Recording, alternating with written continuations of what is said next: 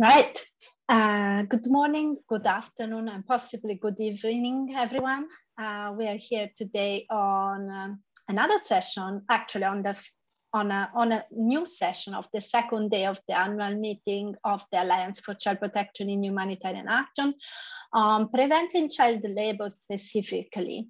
My name is Elena Giannini, and I'm the Learning and Development Focal Point at the Alliance for Child Protection in Humanitarian Action. And I'm joined here today by Catherine, who's our producer, and by a group of colleagues from a variety of backgrounds. Specifically, we have Vandana Kandari and Umi Daniel from India, working on a UNICEF-funded project. Then we have Philip Wilkinson, Cecile Fanton Danton, and Stefano Battarin. And we also have Mike Kirakossian and Sarah Gazarian from Lebanon. I'm very happy to be here with all of the presenters today. You can read more about their backgrounds and profile in the chat, as Catherine will be sharing their profile and a little bit of their professional history, so you get to know them a little bit more. Feel free to introduce yourself in the chat. Today we are also keen to know more of whom is present in this session, and as we go along I'll be keeping an eye on the chat, so if you do have questions, just drop them in the chat and we'll hopefully have some bit of time to answer some of them at the end of the introductions of these initiatives towards the end of the session. Wonderful. We are going to be starting with the initiative from India, and Vandana Kandari will have the floor in a minute, and she's going to be talking us through an initiative on preventing child labor and unsafe migration, and highlight their experience in India. Vandana, the floor is yours. Sorry, I had a connectivity problem. Can you hear me now? Perfectly, Vandana. Sorry, it just went off. Don't worry, and if you cannot be on video because of your bandwidth, that's not a problem at all. Let's get you started. All right, so I will start because then I will not use the video. I'm worried about the bandwidth. So good afternoon and good morning, everyone. India has been facing the whole issue of the pandemic, as you are all aware.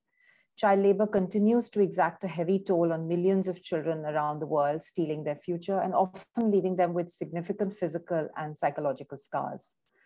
The COVID-19 pandemic and the ensuing economic and labor market shock continues to further exacerbate the already fragile situation. The gains made in India on the prevention of child labor are being threatened. What began as a health crisis has taken the form of a full-fledged humanitarian and socio-economic crisis, and an even greater crisis for children. In India, however, although we see a prevalence of child labor declining on an average, this progress has been uneven. As per the Census 2011, India has more than 10 million children in the age group of 5 to 14 years in labor, which is 4% of the total population. Post-COVID-19, this number is likely to increase as 286 million students from pre-primary to upper secondary school since March 2020 have been affected by school closure, and approximately 429 million adult workers in the unorganized sectors adversely impacted economically by lockdowns and other containment measures.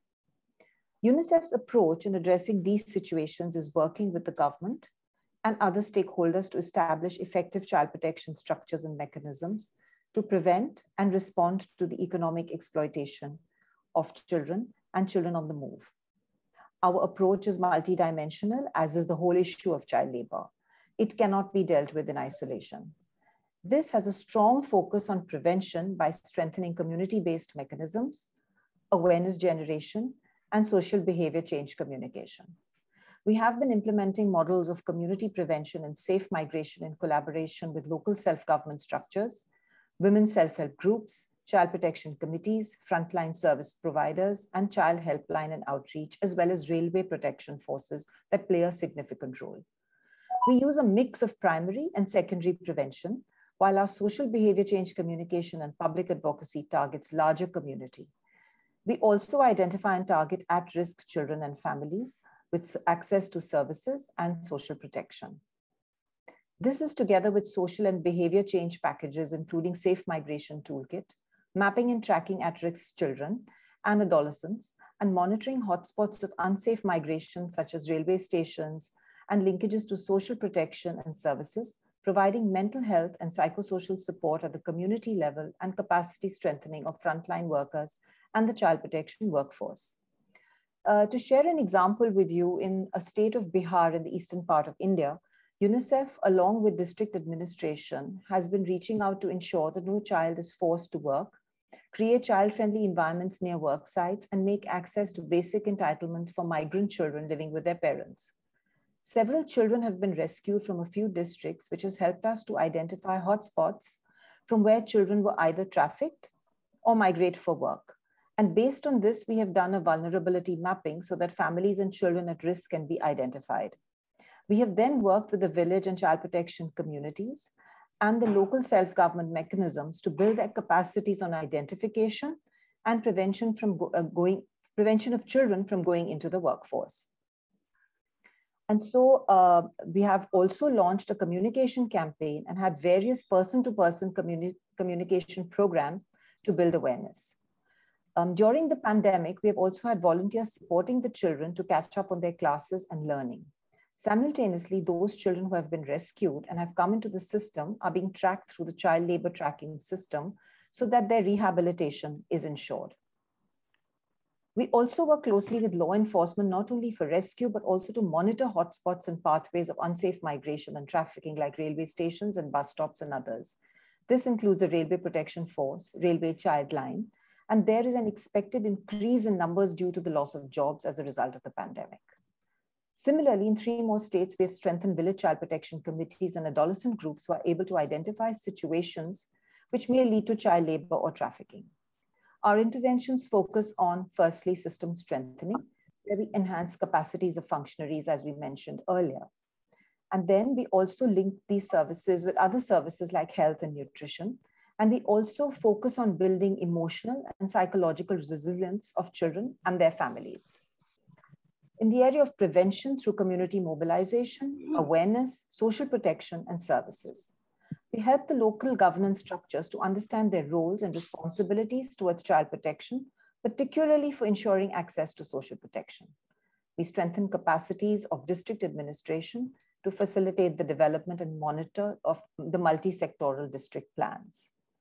And like I mentioned earlier, we also have the monitoring of the hotspots through community groups, volunteers, NGOs, Childline, etc. And lastly, and importantly, the importance of evidence and data.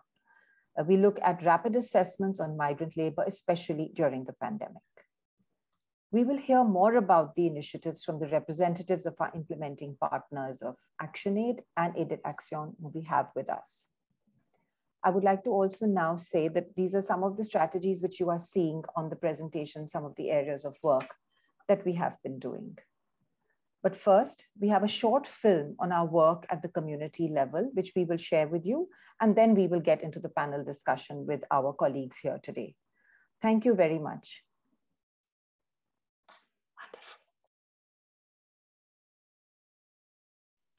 Behradihi village is located in Nuapara district of Odisha. It is a small agrarian village consisting of 144 households with 50% of its inhabitants being interstate migrants. Men, women, children and adolescents migrate to northern and southern Indian cities to work in brick kilns. The local Anganwadi took the lead with the help of Aided Action volunteers to carry out the participatory mapping in the village. The local Sarpanch, ward members, parents, adolescents have participated to do the social mapping and identify the vulnerable children. This mapping will help the panchayat to create a database of migrants and other vulnerable children to address their issues. आमे पैसा छिनी करी सरदार पाखनु आमे भट्टा नहीं करी जाउथिलो छुआ मन के आ एबे सुविधा है गले हमर छुआ माने पाठ पढबे एठी आलोचना माध्यम रे आमे समस्त किशोरी बालिका माने अध्यक्ष जानि पारेलो हटा जाइथिबा शिशु माने फेरी उपपुष्टर शिकार होछथि सेही परि शिशु मानु को आमे आईसीडीएस सर्विस रे शामिल करी पारे जेन माने भट्टा जाउछ पिला माने से मानु को लागि केनता करी आमे सुरक्षा लागि चेष्टा नेबा और आर्थरे सेमान को लागि सुविधा कर Participatory community-based planning can hugely contribute towards evolving panchayat and district-level child protection plans and collectivizing government convergence for safeguarding rights of children.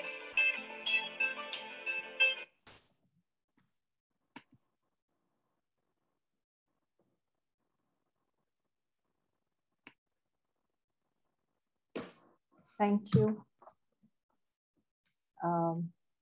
Welcome to Mr. Daniel and Mr. Khalid Chaudhary from ActionAid and Aided Action who are here today with me. My first question would be to Mr. Daniel. UNICEF and Aided Action have worked together with the government of Orissa in 3 migration-prone districts to develop a model of prevention of unsafe migration and child labor by strengthening the government system and community participation using a child vulnerability analysis and planning. Can you share with us your experiencing of piloting this approach, especially during the pandemic, and what have been the results so far? Thank you, Bandana, and hi, everyone. We have just seen the film which we have depicted how we are doing on the ground. And these other villages are hugely affected because of migration during the pandemic. There was a national lockdown and large number of people with children have returned to these villages. Very huge number. And what we are doing with district administration here is 4 areas. Like we are doing the vulnerability assessment, creating a database of migrant and other vulnerable children both at the local governance level, then strengthening system at the local governance level, again at the micro level, for identifying and implementation of child protection plans and link social protection.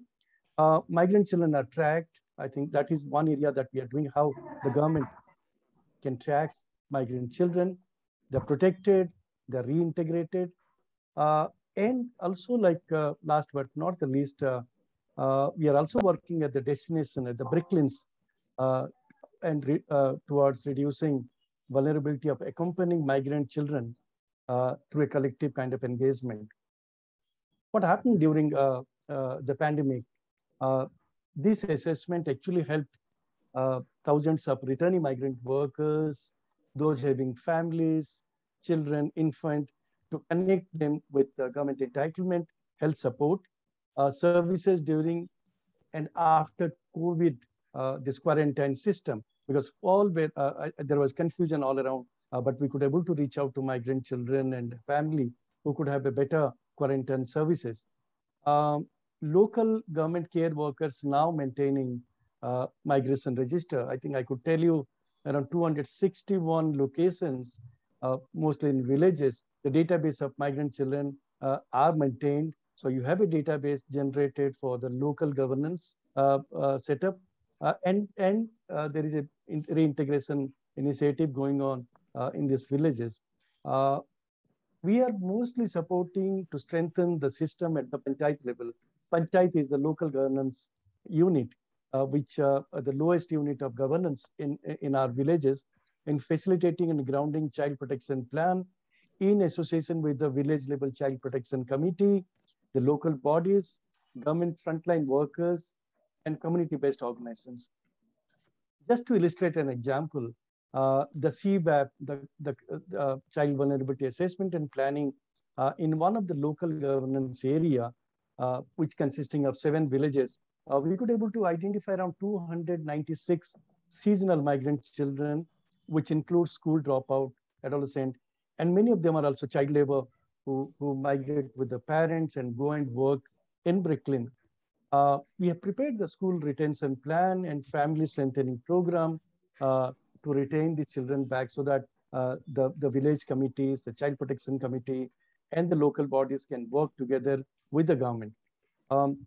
We are also reaching out to migrant children at the interstate destination.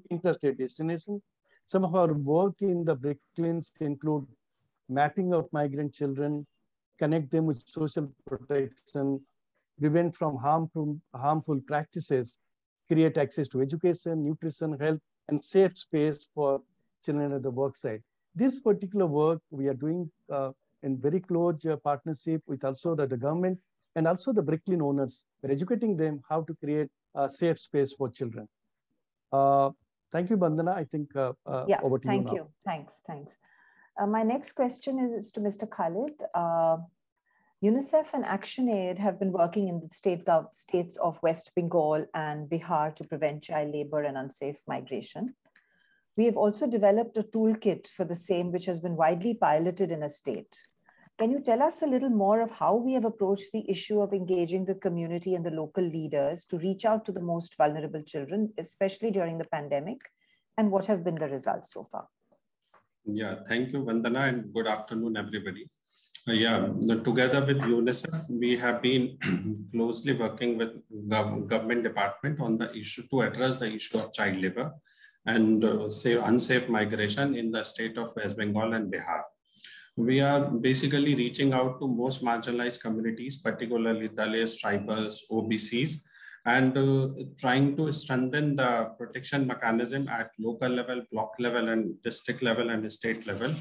In West Bengal, we are basically developed a communication package on prevention and addressing child labor that is being basically extensively used to reach out the vulnerable communities. And we have reached out more than 300,000 people and parents and children.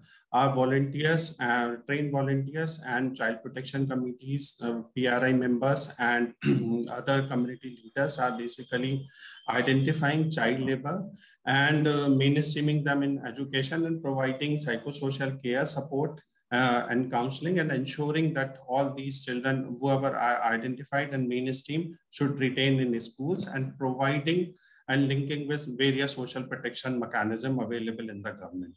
Yeah, as Mandana mentioned, we have also developed a toolkit for safeguarding our children in West Bengal. Basically, that actions for promoting child and adolescent protection in the context of migration. This includes a guideline and 7 handouts for children and adolescents addressing their mental health issues during movement, and handouts for PRI members and community members, SHGs, and village level child protection committee members and frontline workers. Basically, that highlights the role in make the movement of children safe.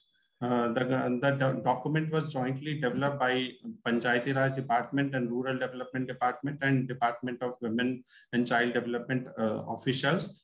We have also captured case stories basically to understand the nuances and experience faced by the children and adolescents at various phases of their journey while moving out for work. We have been basically Panchayati Raj Department and DWCT's ownership of toolkits help to institutionalize it through Gram Panchayat level development plan process at state level, district level, and block level, and Gram Panchayat level as well. That includes basically various actions to be taken up at the Gram Panchayat level to basically incorporate their plan and adolescent groups for the betterment of adolescent groups. That basically this action will reach out around 50 lakhs of children and adolescent girls through the action of the government in West Bengal. Thank you. Thanks, Khalid. My next question is to Mr. Daniel. If very briefly, actually we're running out of time, so I will ask both the panelists to just keep it to a minute, is maybe you can just highlight a couple of challenges you faced and a couple of recommendations very quickly. Can't hear you. You're on mute. Yeah. Working with migrant worker is a lot of challenges because they're not enumerated, they're undocumented, they're moving with their family, and they're particularly invisible. I think that is the database of migrant children is a major issue. And India needs a portability of basic services for migrants who are actually moving within India. It's an internal migration when we're talking about. And third, all these village institutions working for the protection of children, they need to be equipped, they need to be strengthened. A lot of such institutions are there so that children are tracked, they are reintegrated. Implementation of child labor law and also identifying child labor is a major issue that we are also finding.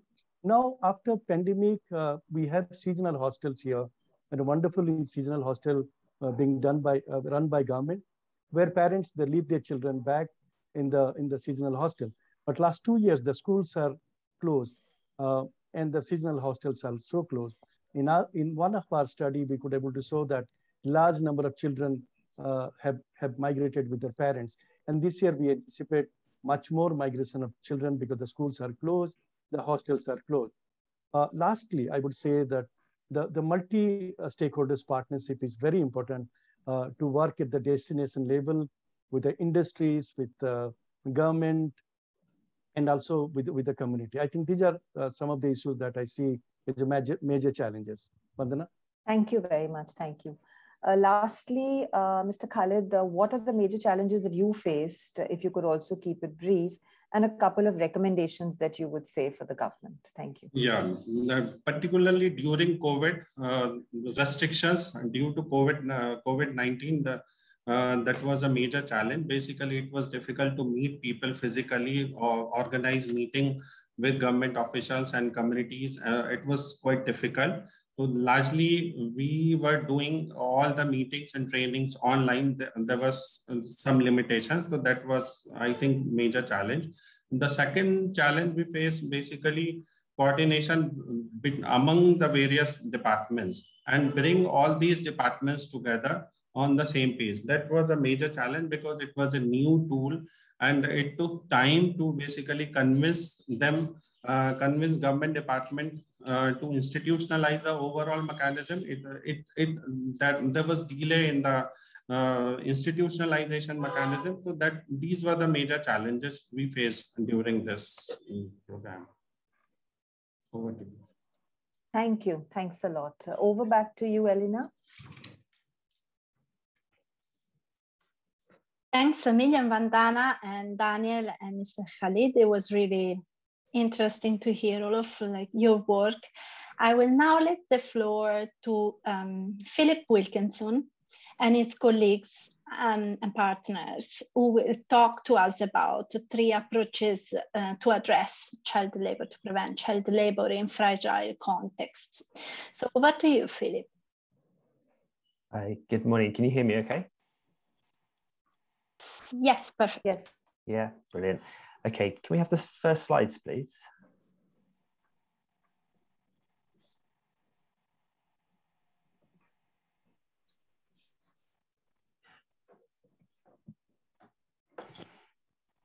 I'm not able to see any of the slides, so I'm not sure if we've got them up yet. No, Catherine has just shared. Oh, yeah.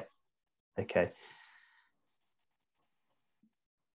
So I think the first slide was a Mentimeter. Okay, sorry, if we can come off the presentation. The Mentimeter link is already in the chat, Philip. So you can all actually click on the Mentimeter and you will be able to see a question. Catherine, do you think it's feasible to show the Mentimeter question as on our screen so that everybody can see it together with Philip? Thank you.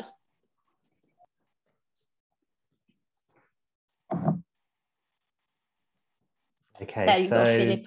Thank you very much. Okay, so we thought we'd just kick off our session with a quick Mentimeter to get us all kind of thinking about the subject that we'll be talking about. So I invite you all to give us your top 3 words that you think best describe what worst forms of child labour mean to you. We'll see what we get. morally degrading, harmful to development, harmful, forbidden work. The ones that affect more, morally degrading, dangerous, exploitation, exploitative.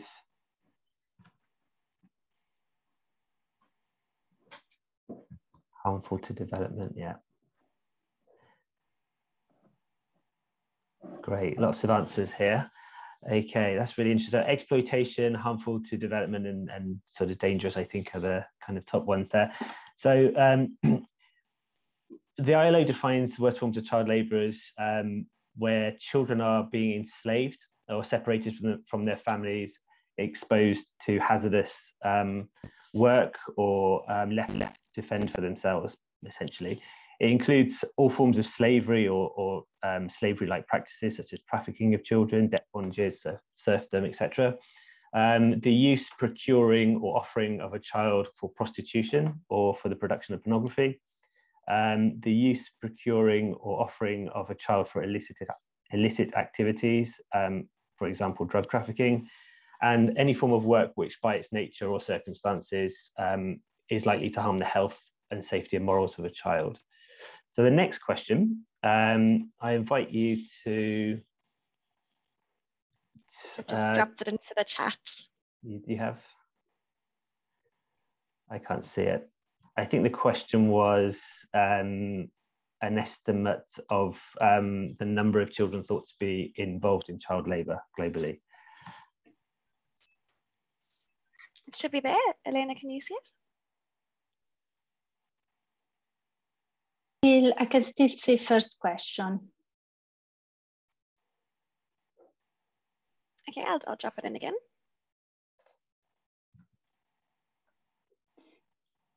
Okay, let me try again.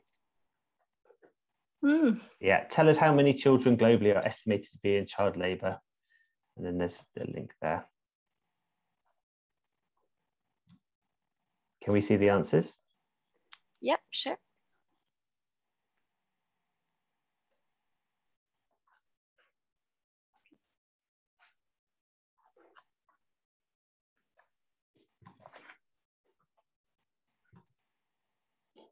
Okay, here we go. 160 million. 60, very well-informed audience here. Yeah. Okay. Yes, it is in fact 160 million thought to be in child labour, and that's an increase of 8 million up from 152 at the 2016 estimates, and 79 million are thought to be involved in hazardous work, which is a sort of proxy indicator of the worst forms of child labour. Interestingly, most forms of child labour occur in the family context, with agriculture sector accounting for the largest share globally. We also found in the latest data that boys are more at risk of child labour than girls, 11% versus 8%. But this could be slightly misleading, as it doesn't account for the full range of unpaid domestic work that children, the girls specifically, are tasked with at the home. And this is in fact a key finding from our programme as well. And the third and final question. Can you tell us which region bears the greatest burden of child labour?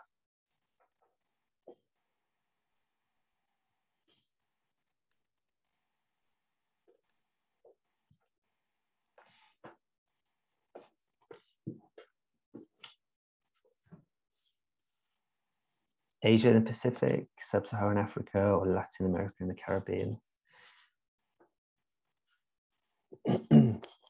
Okay, so this is interesting. Yeah, it's interesting. It's actually Sub-Saharan Africa ranks highest both in terms of prevalence of child labour, where about 1/5 of children are involved in child labour, and in terms of the absolute numbers as well, 86.6 million. That's according to the latest UNICEF figures. In fact, efforts to tackle child labour in Sub-Saharan Africa have plateaued in the last few years, whereas in all other regions, the number and prevalence has slowly declined. Okay, so thanks for that. I hope that was just a little bit of a wake-up quiz. We can move on to the next slide if that's okay.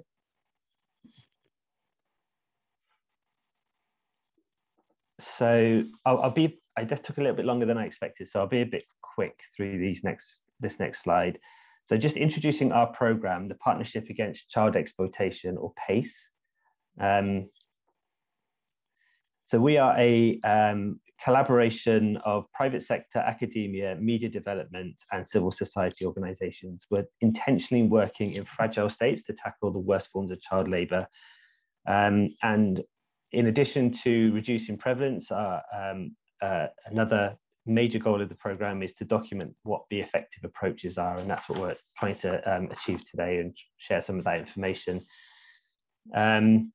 We began implementing in 2019. We're funded by the UK government's Foreign and Commonwealth Development Office. Yeah, you can just stay on that slide, please. And there are 6 partners, including a private company called 58, Thomson Reuters Foundation, UN Global Compact UK, War Child UK, and the Child Protection and Care Learning Network at Columbia University, and the grant lead is World Vision UK. We're implementing in 3 countries, Central African Republic, Democratic Republic of Congo, and in Ethiopia. The issue in the former 2 tends to be around artisanal mining for gold and other minerals, including tantalum. And in Ethiopia, it's primarily in agriculture, such as cattle herding and farming for pulses, etc. Our program is divided into sort of 4 pillars. The first 2 are sort of to do with supporting policymakers, law enforcement, and the wider justice sector to prevent child labour and hold perpetrators accountable. We're also working with the private sector to map supply chains and strengthen due diligence. And then we are also working with children to help them resist or strengthen their agency to resist exploitation, and then also working with children and their families to access suitable alternatives to worst forms of child labour. And it's those last 2 that we want to talk a little bit more about today. So since 2020, PACE partner, the Care and Protection of Children Learning Network at Columbia University, has followed the delivery of various pilot interventions implemented by other agencies in the consortium, namely World Vision and War Child. And we are going to introduce the results of those findings today. The objective is to offer insights and recommendations for implementers planning to deliver similar activities in programs designed to combat the worst forms of child labour. These specific initiatives were implemented in CAR and DRC, which present a range of context-specific challenges to the implementation team.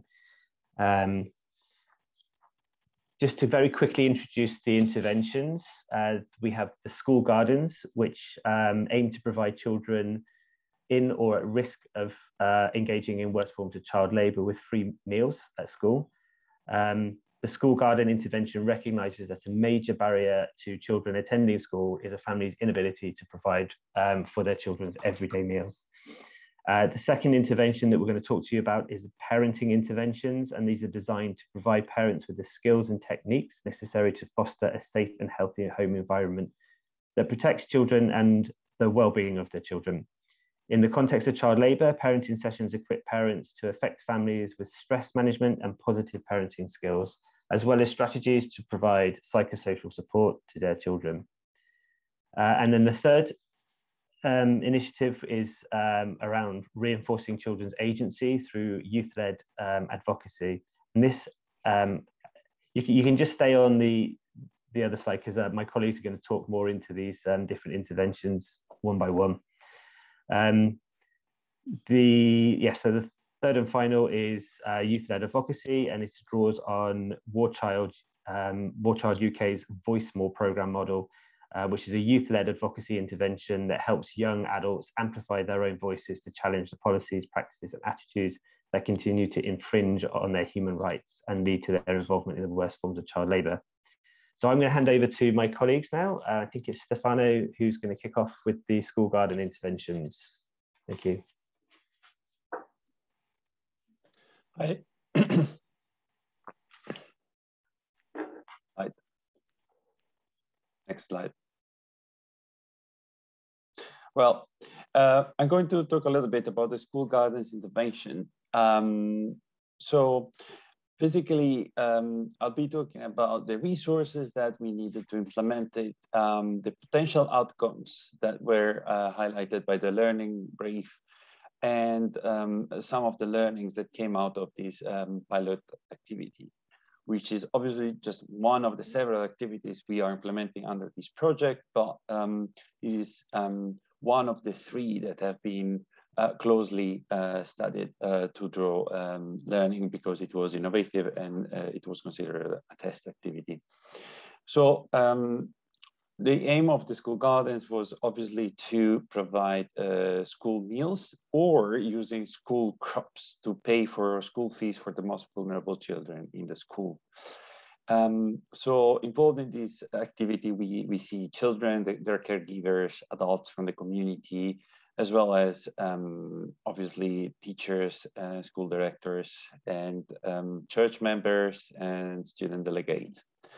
The resources, first of all, are motivated school and community, availability and access to water and land, as well as agricultural inputs, tools, seeds, fertilizers, and pest control, phytosanitary products.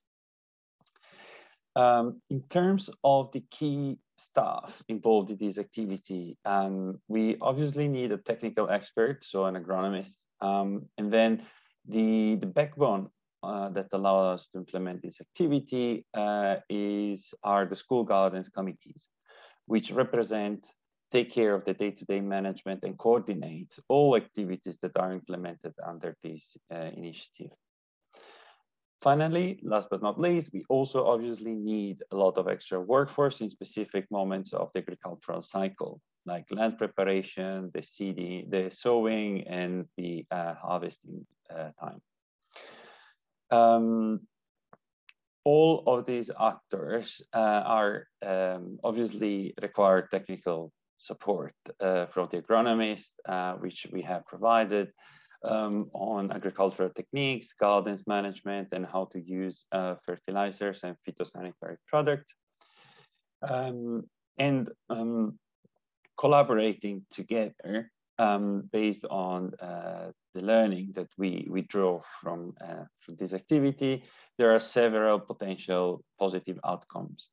First of all, establishing a garden which is well maintained, and which produces both stable crops and vegetables. We achieved harvests of different degrees of productivity.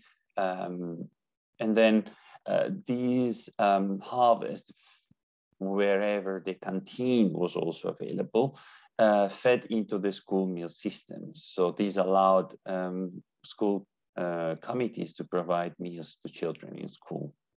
In turn, these meant that where meals were provided, we facilitated better attendance to school and fostered a better learning environment, which combines with parenting intervention and other interventions to improve schools, infrastructure, and teachers' training, enabled a better integration of children victims of child labor into schools.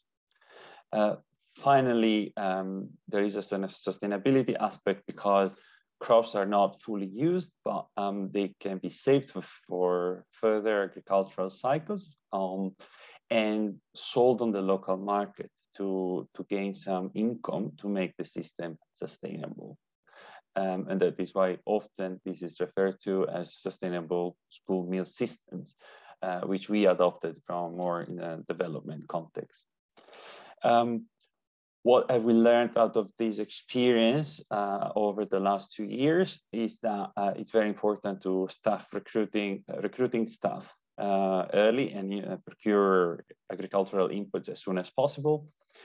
It's very important to manage community expectations with early, clear, comprehensive information on how the activities will take place step by step, aligning communities' expectations with what the project can provide, and also to ensure proper compensation of the time people spend in collaborating to the activity and provide them with adequate training. Another important aspect is to clarify early on in the project roles and responsibilities of the school committees, school directors, and all the stakeholders involved in the implementation of the activity. Finally, as mentioned, for sustainability is extremely important to think about the longer term sustainability. So making sure that the right kind of crops are cultivated, the sufficient land is accessed and cultivated under the activity, that the crops are properly selected to ensure maximum dietary diversity for school meals, but at the same time that they can also provide an income to make sure that the system is sustainable by selling the agricultural outputs on the local market. In terms of the challenges we faced and what we learned is that context affected the activity in terms of natural disasters, but also in terms of security, in particular the theft of harvest, which we're not expecting at the beginning of the activity, but it is a major problem undermining the production. And we learned also that budgets should be flexible and include some contingency for unforeseen errors, inflation in the prices of items, or goods that get damaged while carrying out the activities. And now I think we can move to the next slide, and I'll leave the word to my colleague.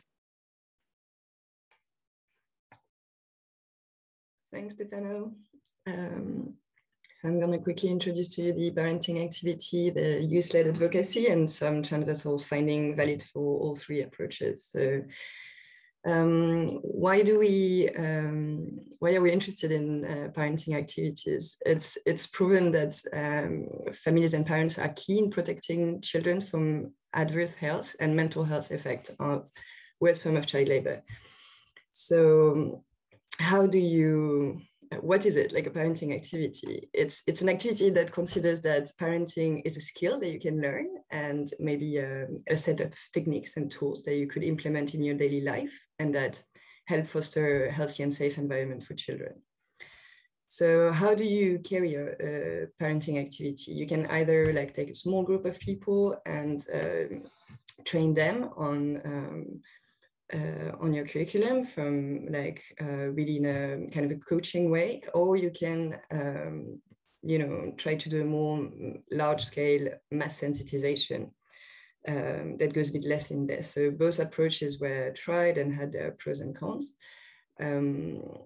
For both approaches, you need to first do a community needs assessment and make sure you target community with the highest prevalence of worst form of child labor. Then you need to develop a curriculum. I'm going to come back on that. Select and train your facilitators and organize your training sessions.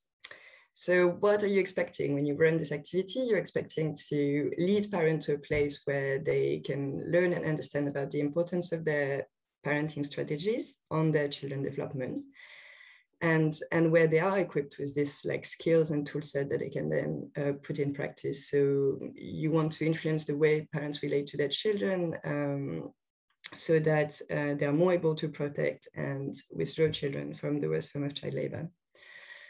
So it's very interesting. There's some issues when you try to implement these activities that I'm gonna touch about now. So the first is that very often you have a very beautiful curriculum, like of very interesting sessions, etc., that are developed in French or in English, and then you send it to your facilitators, and they have to, or to your local team, and then they kind of adapt it as it goes. No? So that's one of the thing that you have to really think about if you want to implement this kind of activity. It's not sufficient to have a beautiful curriculum. You really need to work with your local team to adapt it, translate it.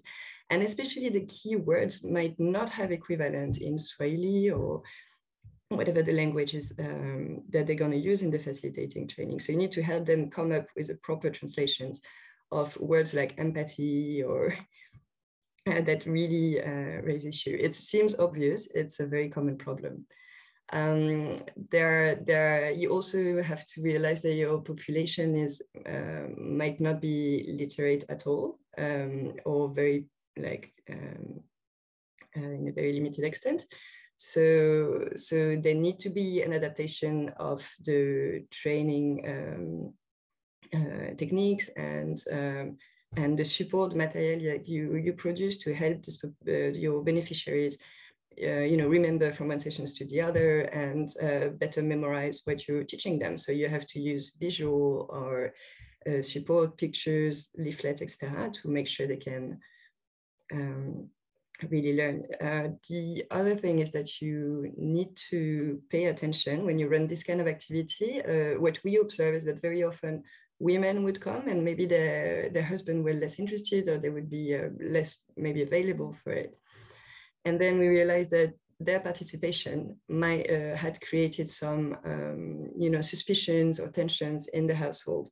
So it's important to understand how the gender dynamics work in the community where you're working, and make sure that you understand and you take care of the way this gender dynamic might impact the results of your program. So next, useless advocacy program. Sorry, I'm rushing a little bit because I know we're late. So what are these programs? They are like training program by which you bring a group of young people to a level where they're able to advocate, develop messages, and voice them in their community, so that they change. They impulse change in their community. So what you expect to do when you run this program is to you expect to have first you select your participants, you train them both on advocacy, on like speaking in public, developing messages, etc. Then you help them and you support them as they conduct their advocacy work. Up to a certain point where you consider the mission is, attained, and you close your program. So on the short term, what we observed already in the small, like in the 6 months where we observed this activity, you see that your participants, they are really pleased to be part of a group, and they might exhibit behavioral change linked to increased self-esteem, ability to speak up. And so there is this like change that you observe in your beneficiaries, and then you see in their close relative and family and in the community next to them a change of maybe the way people look at them. So that could be like an increased awareness among parents and like on like what it is to be involved in the worsening of child labor. It could be also a change of the way people look at these children that usually are more marginalized, etc. On the long term, you would like to see this change in attitude toward children, the family, etc. To be spread to the community, like really leading to a destigmatization. And you expect to have youth that are empowered and able to communicate with adults, or even with like local leaders about issues in community where they might not have heard previously. So quickly on the challenges that you will face when you try to implement this kind of activity, remember that we worked in fragile contexts. So again, here there's a literacy issue. If you want to bring these young children, like these adolescents, to the point where they're able to write their own messages, develop them, and advocate for them, you need to take into account that you will have to train them in a specific way, because they might not have been to school, they might not know how to read and write, etc. So this needs to be prepared and really supported.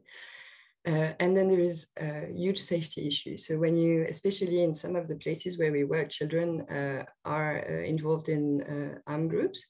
And so taking them out of the armed groups to help them develop advocacy message against enrollment of children might put them at risk. You might, oops, we're over time now, so I'm gonna rush. Children might be at risk if you confront them to their former employers. Of course, they might work in communities where norms might not support, children to speak up. And also in this context that are very unstable, the safe involvement of local authority may not always be possible. So before running this program and during, while this program is running, you have to consistently run risk assessments with these children and their community. Can I have 1 more minute for transversal finding? Yes, Cecile, please to give us a few infos on your transversal funding, and then we'll move on. Thank you. Sorry for the delay. So there's 2 kinds of transversal finding I wanted to convey. So one, Stefano touched on it a little bit, so I'm going to be very quick, but we are working in fragile context, which means that these are low resource setting. Like it takes time to recruit people. It takes time for any procurement that you might, you need to anticipate. And these are low infrastructure settings. So when 2 of these programs were based on the idea that you would gather people and train them, etc., we ended up in places where there were no space to gather, no room. And we ended up in one of the fields to have to build the space in which we could then gather people. There's a lot of unexpected events. And you need, especially again, if you're in a training program, you need to always ensure the continuity of your program among all these interruptions that you are due to unexpected, like disaster or like displacement of population, etc. So you need to be very flexible, adapted. And then there is it's a rural setting with an agricultural calendar, and so that might undermine children and caregiver availability. Which leads me to my last and most important point, is that when you are running a program against the worst form of child labor, you need to be aware of the disruption that your program might create in the economies of this family. So basically your program has an opportunity cost. You take people out of the work to participate in your program. When they're there, they don't do something else that usually they do to put food on the table, etc. So you need to first try to accommodate your program schedule to the work schedule when it comes to parents, for example. And when it comes to children involved in worst form of child labor, you need to provide alternative compensation and support if you're removing them for their source of income. You need to help them explore referral signposting options if they're engaged in worst form of child labor and want to leave because of your program. Or you could implement these interventions alongside other complementary programs. But this is really a major, very important point that will really put your project success at risk if you don't think about it ahead. Thank you for your attention, and sorry for having been a bit over time. Merci Cecile, thank you Philip, grazie Stefano. What a mixed group in terms of backgrounds. Very interesting. I think we have eaten a little bit of the time that we had available, but we're there. So we'll just give like a 2 minutes break. It's super short. You can go off video, grab a glass of water, grab a coffee. We'll be right here. You don't need to close your link, just stay where you are, just maybe go off video and mute yourself, and we'll be right back at 57 past according to my clock.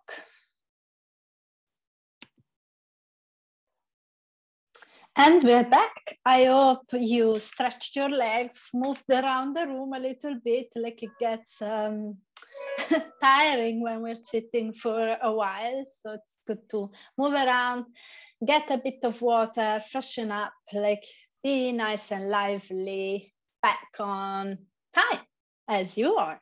And now I am going to leave the floor to Mike Kirakostian and Sarah Gazarian, who's going to be talking to us like about an initiative on utilizing research to build preventive programming. So over to you, Mike. Thank you so much, Elena, and thank you everyone for being here and having us present. As Elena presented, I'm Mike Kirakosyan. I'm the child protection specialist working with World Vision Lebanon, and I have my colleague with me, Sarah Gazarian. She's the research analyst with us in World Vision Lebanon. Can we please share the slides?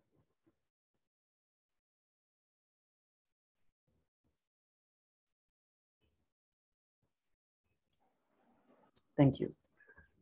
I want you to imagine yourself in your car, stuck in traffic. The sun is scorching hot, and you're just there in line, and you're waiting for it to move, to get on with your life. An 8-year-old girl approaches your car.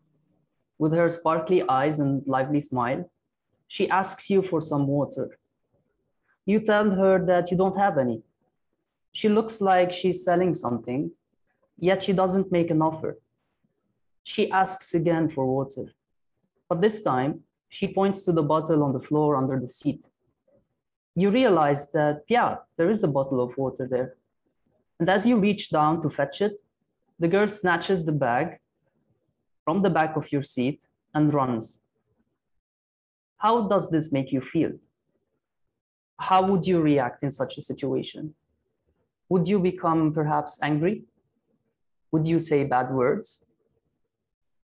Would you shout or maybe run after her? Children on the street, whether selling items or begging, go through similar dangerous experiences very often. They are not only being robbed of their childhood, rights to education and protection and as such, yet on top of being exploited by adults who should be protecting them in the first place, children are also subjected to stereotyping, labeling, discrimination, exclusion, threats, and public humiliation.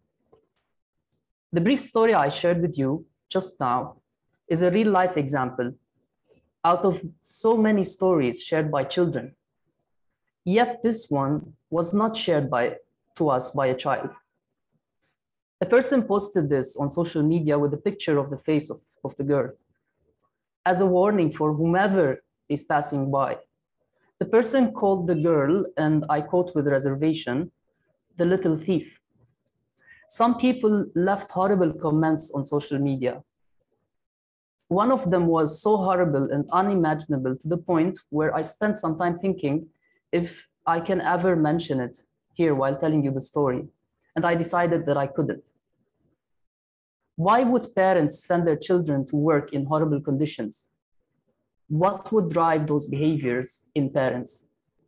Aren't they supposed to protect their children in a nurturing environment? What would make them take such harmful decisions that negatively affect their children's lives? Those are some questions which this research aimed to answer. Child labor is a widespread and growing phenomenon. In many developing countries, an exacerbation in its figures is expected to rise, especially with the economic repercussions of the pandemic, which highlighted poverties. Engagement of children in economic activities is a complex interaction of social, cultural, and economic factors. And World Vision has strong evidence on how to reduce child labor rates and prevent harm to children. It is worth mentioning that school attendance in the literature is the only alternative to work. More than 50% of Syrian refugee children were reported as not enrolled in formal education, according to the US Department of Labor in 2020.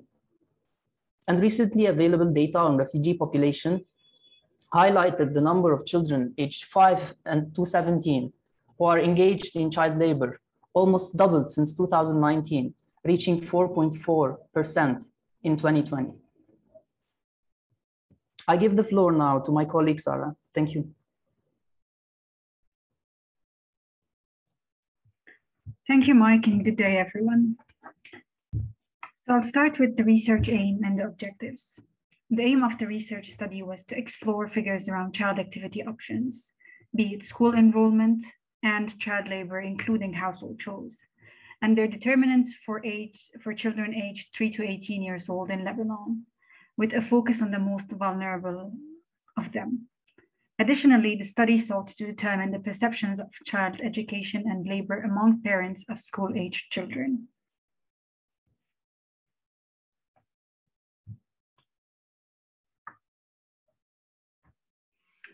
The methodology. In terms of the design, the study was a cross-sectional observational survey of parents of school-aged children in Lebanon. The participants, that is the parents, were both of Lebanese and Syrian nationalities. So the target population was caregivers of school-aged children among the most vulnerable residing in different areas in Lebanon. The total required sample size was 769 participants, and the targeted respondents were equally split between males and females.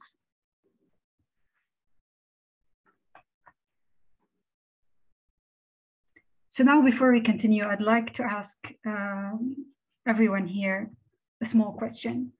What do you think are the determinants or the drivers of child labor on a household level? A link should be showing in the chat box so that you can drop your answers. I can see poverty, lack of awareness, economic factors, social factors, with much of the answers having poverty in there.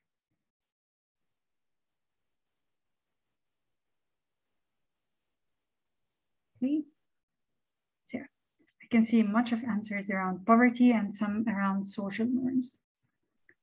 So indeed, economic situation does play a big role. However, there are other contributors as well that push parents to drive their children into child labor. Let's move in with the slides and see what some of the findings from the research tell us.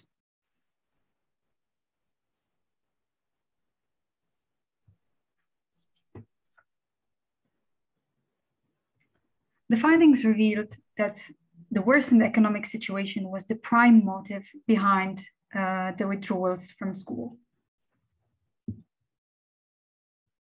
When exploring the reasons for withdrawing children from school, 75% of the parents stated inability to pay school fees and expenses as the prime reason.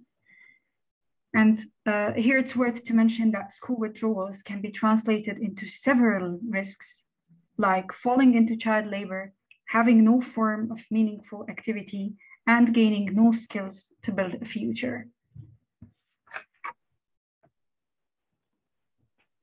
In terms of child labor, findings revealed that 5.4% of the households with children 3 to 11 years old reported having at least one child involved in child labor. When scrutinizing the profiles of these households where at least one child is involved in labor, almost half, 45.6% of the children in the household are involved in child labor.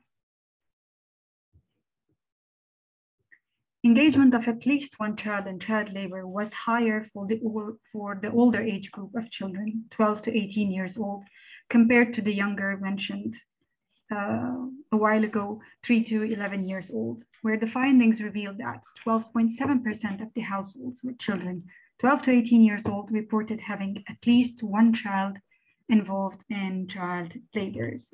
And while examining these households, we can see that 68.8% of the children within these households are involved in child labor.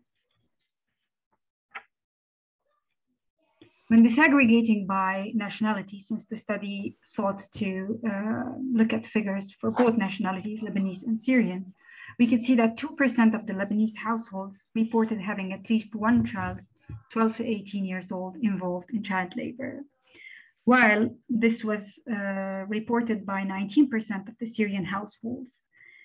This hints that child labor is a more common practice among the Syrian cohort. The same pattern was observed for the younger age group. Next slide, please.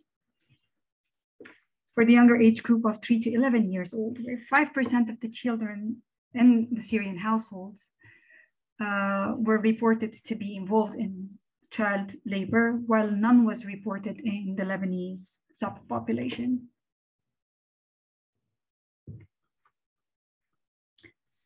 It's important here to mention, before I leave the floor again to my colleague Mike, that when studying the predictors of child labor, parental perceptions were predictors of child labor in the younger Syrian age group. The predictors for the older age group were sociodemographics and school involvement in the Lebanese cohort, while they were predominantly, again, perceptions in the Syrian cohort. It's noteworthy here that a significant greater engagement of boys in child labor was observed compared to girls.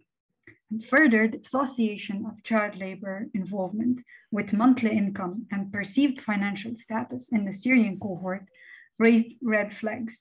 And this is because higher involvement was observed in the middle income categories compared to the lower income categories, and for those reporting that some of their needs were met compared to those who had most of their needs met.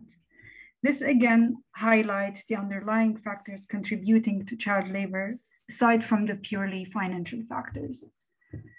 I'll give back the floor again to my colleague Mike to continue.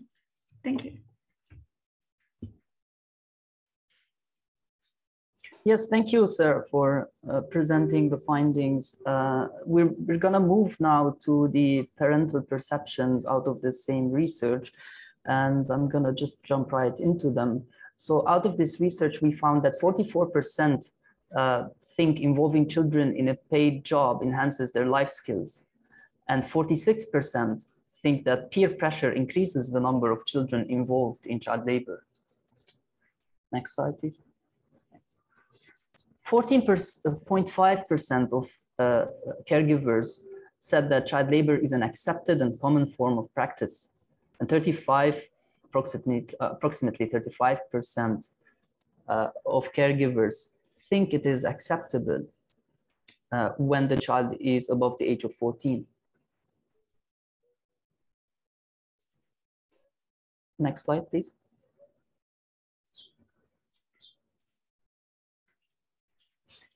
37% of caregivers said that cultural beliefs increase the numbers of children involved in child labor.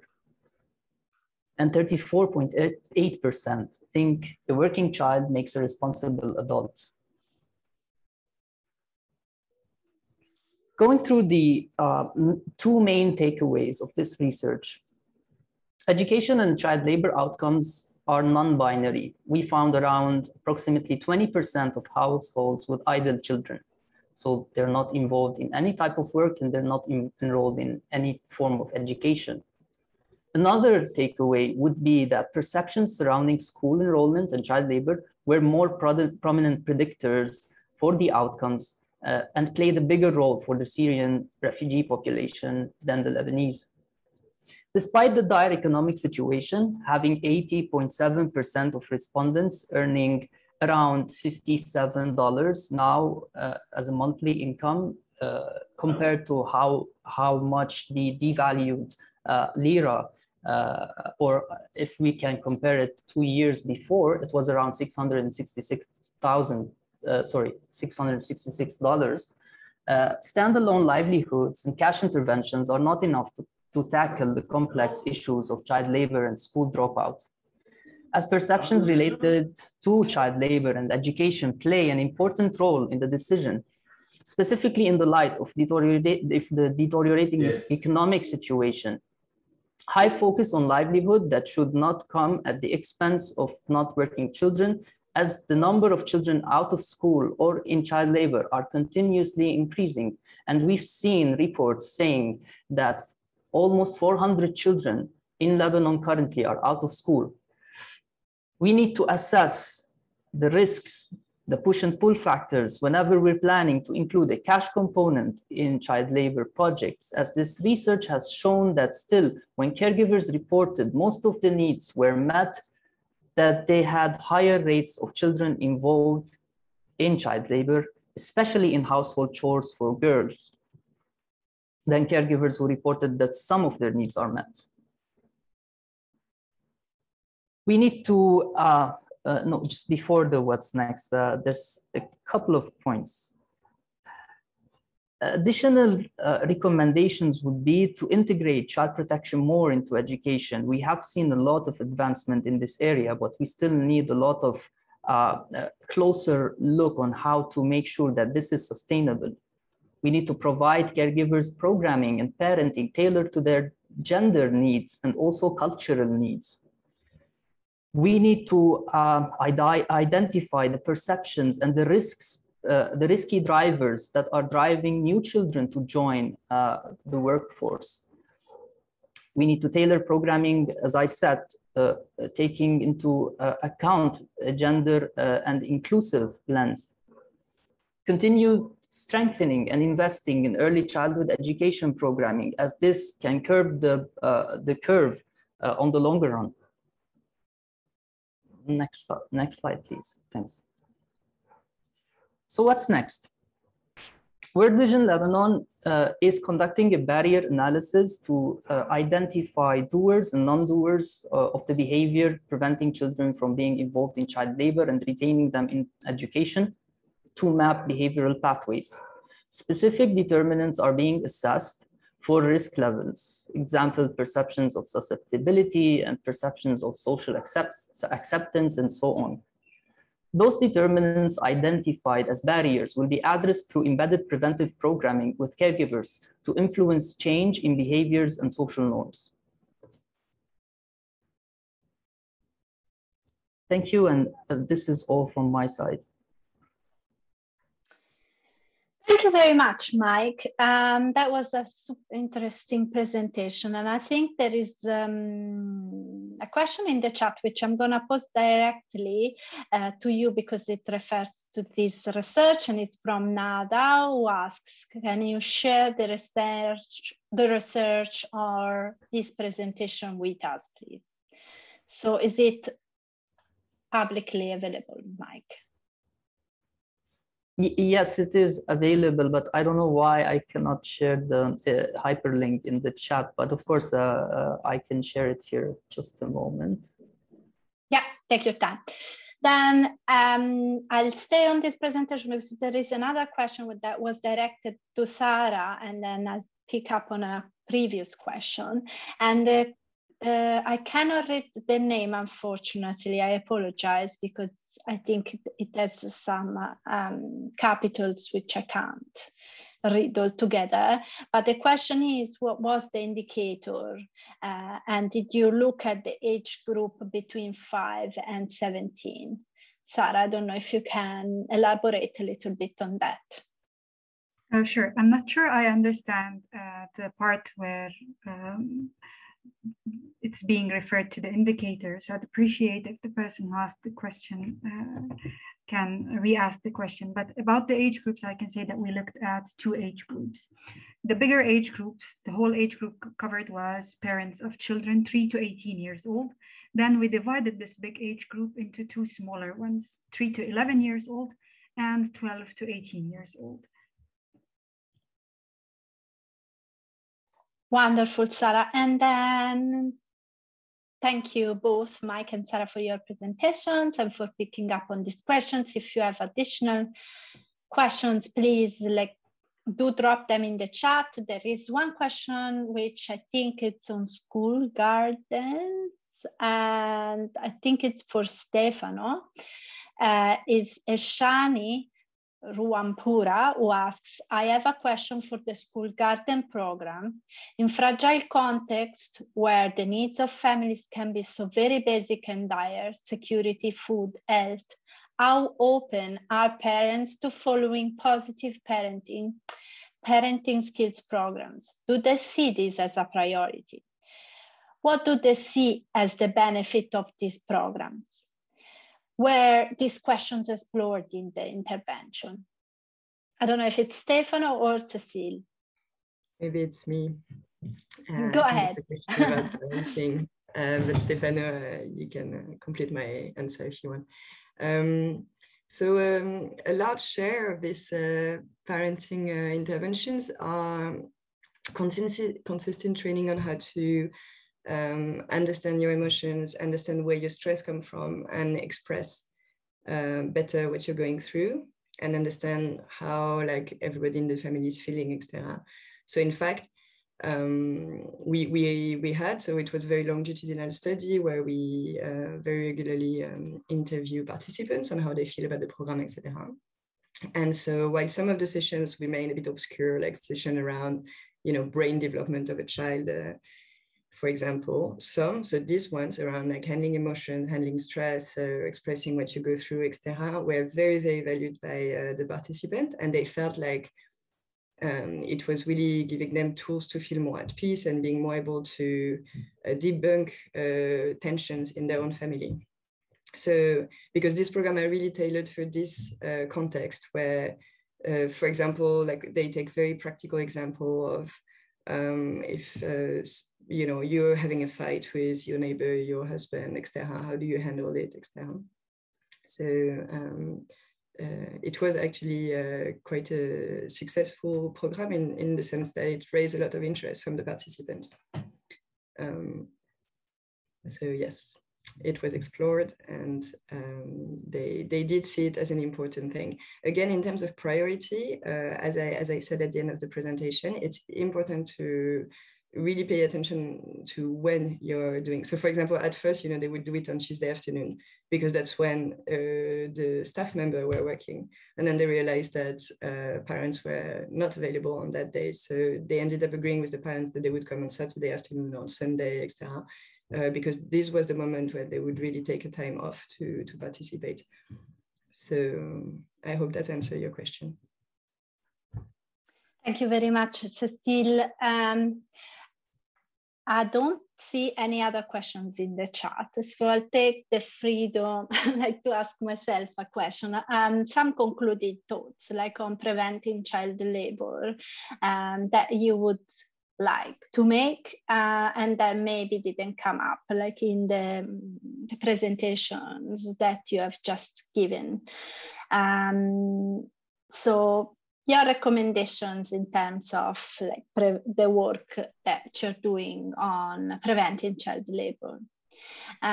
Mike, would you like to give us a start? Sorry, I'm putting you under the spotlight a bit. Yes, sure. Thank you, Elena.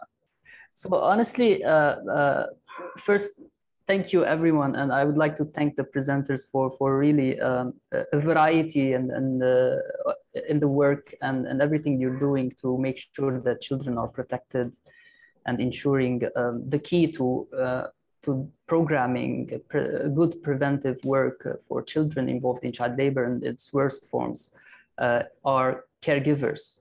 And I guess throughout all three presentations, there were emphasis on the importance of involving caregivers and parents in programming, whether that's positive parenting or any type of parenting support programs involving adolescents in the community and advocacy work that needs to be done to be able to tailor and voice out their concerns related to their rights. And that's very important, especially in contexts where there are children involved in worst forms of child labor or including children affected in armed forces and groups. In Lebanon, this is this last topic is a bit of a taboo to talk about, and we have not, we are only currently seeing developments in that area. And we are also seeing trafficking in persons programming only just kicking off, which include, of course, working with children and their family households. I think the complementary work that needs to happen is also on policy level and to not just to shift or change policy, but also to see that those changes take effective, become impactful and effective, and we see them on the ground.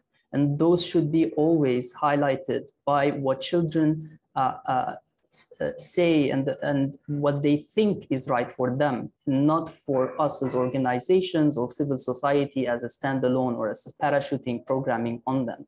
And I think in the three presentations, we have very good examples of how we start bottom up with the programming and with really taking into consideration the voices of the people and the children to build those programs. Thank you. Thanks, Mike. Very interesting. And same question to Philip, your concluding thoughts, recommendation on preventing child labor. Thank you. So there's so much that we could obviously go into. It's very difficult to sort of give one or two sort of, you know, kind of parting words really. But I think one thing that it's really stuck out from me working where we're working, which is in these really most fragile contexts, and where we're looking at worse forms of child labour. I think we need to be conscious of the reality of these children and the families that we're working with. They do need to work. You know, their future, it looks very different to others, you know, in different parts of the world. So to have this sort of hard line, children should not work, is not going to be a sustainable approach. Perhaps one day in the future it might be, but right now it's not. So we need to look at how can they continue to earn money, but in a safe way, in a way that doesn't interfere with their education or doesn't put them at you know, in that most extreme category. I think that would be one factor. I did have another point and I've forgotten it. But yeah, anyway, that's I think a key recommendation that we can make from the PACE program. Yeah. Thanks, Philip. Very interesting. And lastly, from amongst the UNICEF partner, a question for Daniel. Any recommendations, final recommendations you would like to make on ground actions, like to prevent ground level actions to prevent child labor? Thank you, Lina. The issue is like migration, trafficking, and the child labor in the entire value chain is now quite visible. And it's a very complex issue. So basically, like how to prevent them from the villages and linking them with education and social protection is the key. That is what, the migration is going to increase. That is what has been after the pandemic. More children may join the labor force. So it's a huge challenge for us.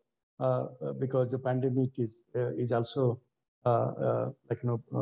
forcing families into poverty, and then I think these are the challenges, how governments can actually come up with plans to prevent such migration, distress condition leading to child labor. Thank you. Thank you very much, Daniel, and thanks to all of the presenters today and to all of the participants that joined for this chat about preventing child labor. A couple of notifications. So you're all very welcome to join the full annual meeting day starting again at 13:15 Central European Time, with sometimes in plenary to chat, to network, to get to know each other before we dive again into other thematic sessions.